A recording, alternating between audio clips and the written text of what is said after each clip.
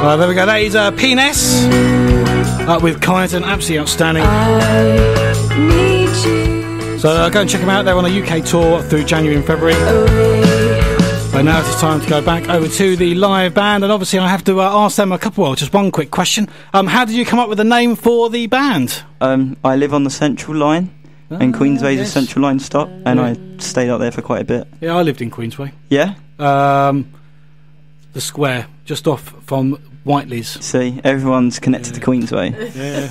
It's alright, actually. I had a good time up there. Yeah? There's a good Chinese up there, apparently. Yeah, and the kebabs were quite good. From a bit further up the road, and there was a good club over the other side.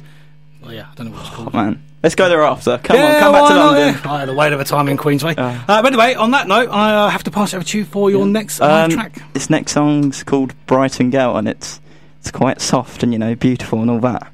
1, 2, 4.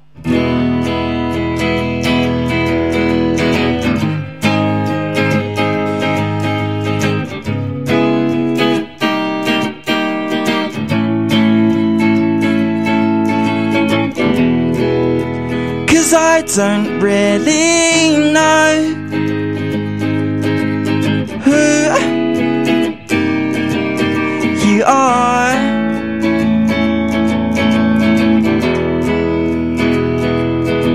but I swear I've seen your face before. But then it doesn't really matter, 'cause we've got plenty of time.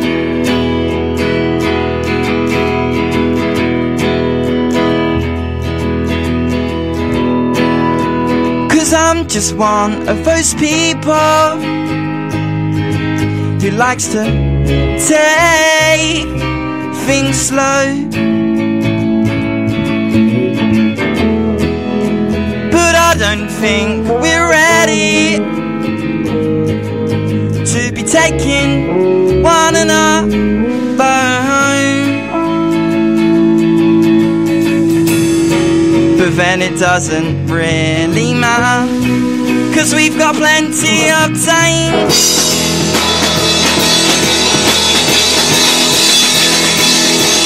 You can spend your days with me. We can spend all our time throwing stones in the sea, and we can walk the lanes no matter the weather, and we can drink some tea and talk nonsense together. But then it doesn't really matter, 'cause we've got plenty of time.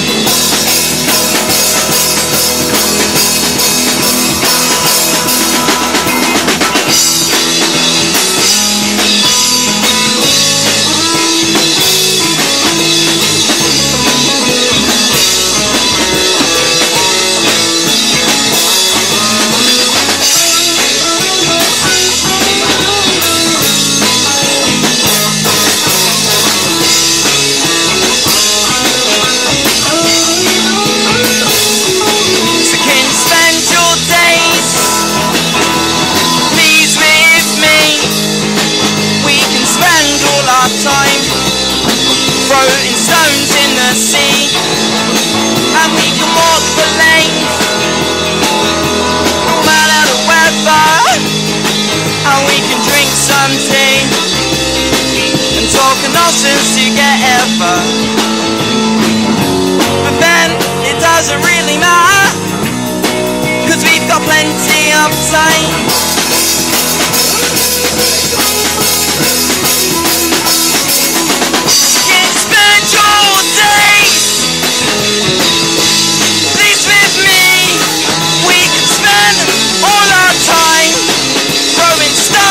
See, and we can walk the lanes no matter the weather, and we can drink some tea and talk nonsense.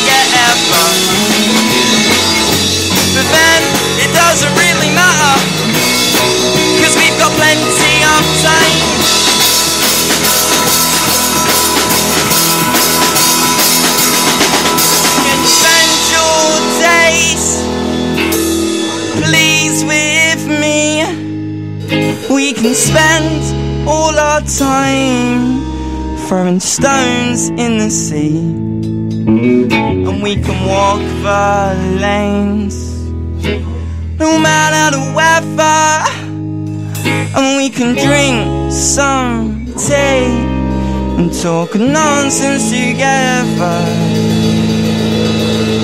baby.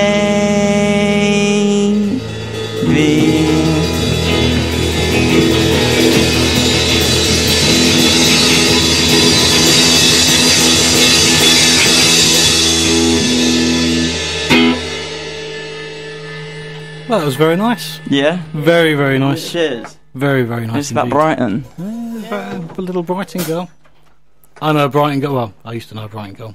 Maybe Brighton girls out there listening. Who knows? So who knows?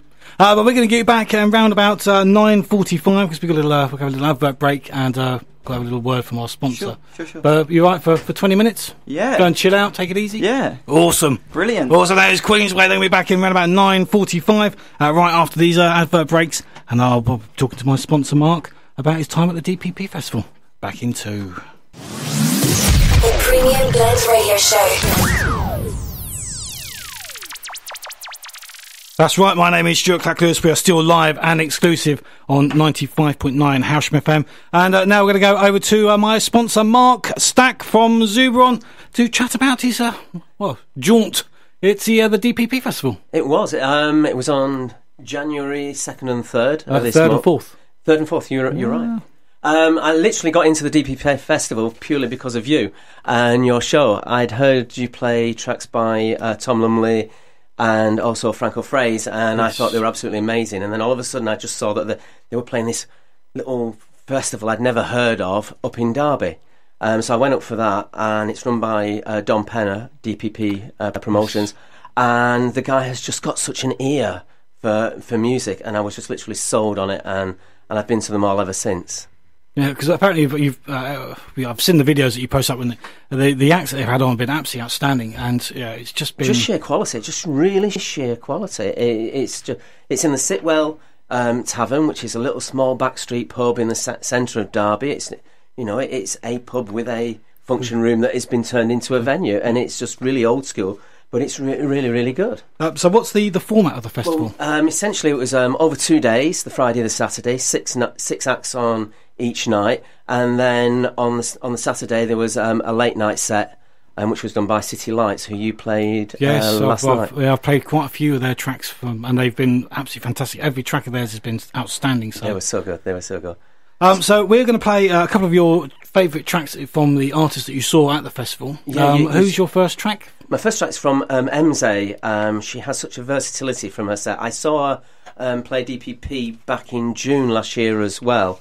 And she's getting into her stride as a performer now. It's becoming far more confident.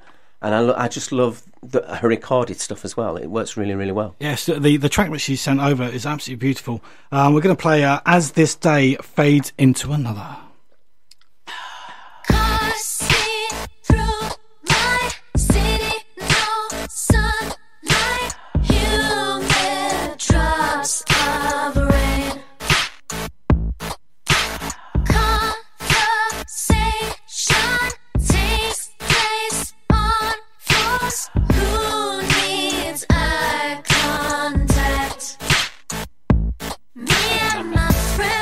Pretending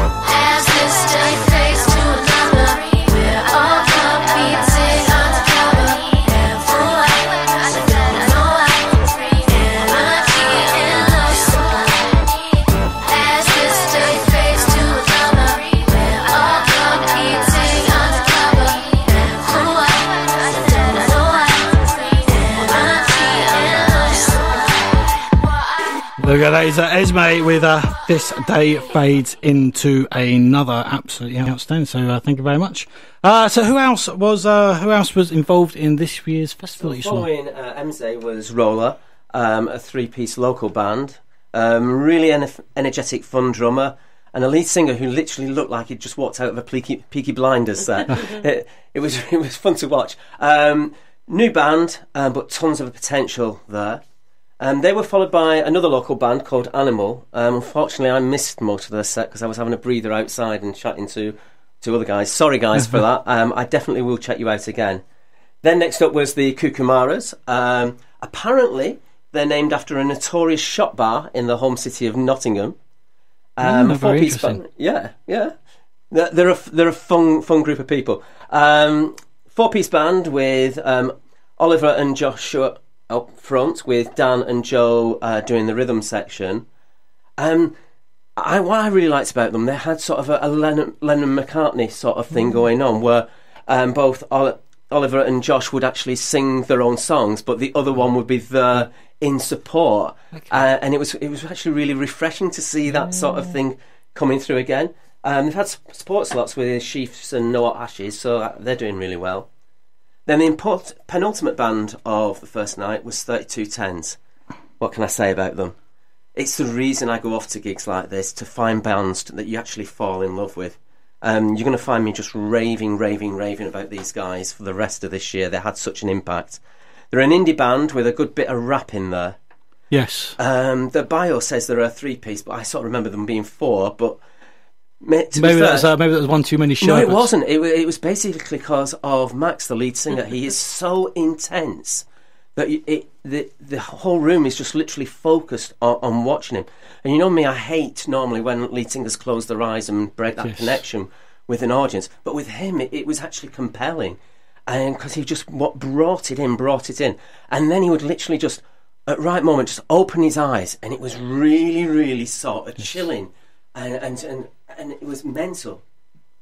But yeah, because you sent me a message saying that he looked as if he was sort of escaped from a lunatic asylum, but in a good way. Yeah, I better explain that one, hadn't I? Yeah, it really was. There was just such a maverick madness about him that